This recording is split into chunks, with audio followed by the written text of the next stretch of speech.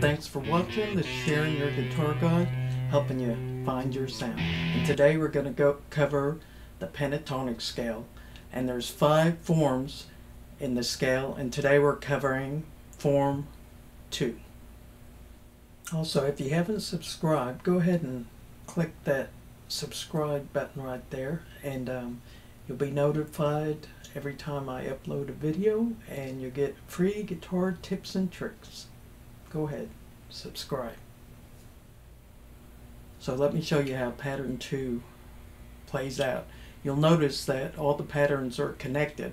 On pattern 1 starts, we were in the A minor pentatonic, so it's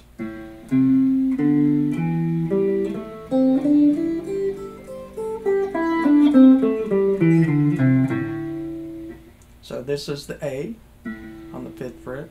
And then we go up to the 8th fret right here, and that's where the second scale starts. So let me show you that. 8, 10, 7, 10, 7, 10, 7, 9, 8, 10, 8, 10.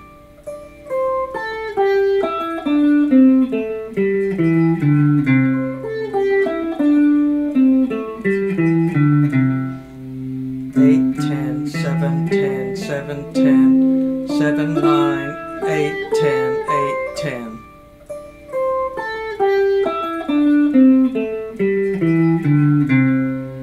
While you're doing this, you can practice alternate picking back and forth. 8, 10, 7, 10, 7, 10, 7, 9, 8, 10, 8, 10.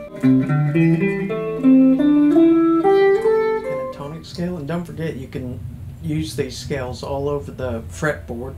You need to learn the notes on the fretboard so you can figure out what key you're in order to play the pattern in the right key. So go to YourGuitarGuide.com and sign up, and I've got a free guide to teach you all the notes on the fretboard. Hey, leave me a comment and tell me which scale you like the best and why you like it. I'd be interested to know, and I'll get back with you on it. If you haven't checked out the other forms or patterns, there's 5 pentatonic patterns, and check the playlist at Your Guitar Guide for the other forms. 8,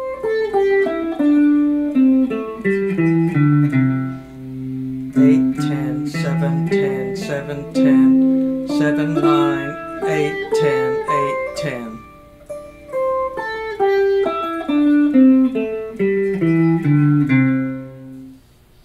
So practice the scale for about 5 minutes every day, just up and down, back and forth, and until you get bored of it. But once you get it, then you can learn how to solo. So good luck. Thanks for watching my videos. Hope you enjoyed it, and could you share it with your friends and give me a thumbs up? Thanks.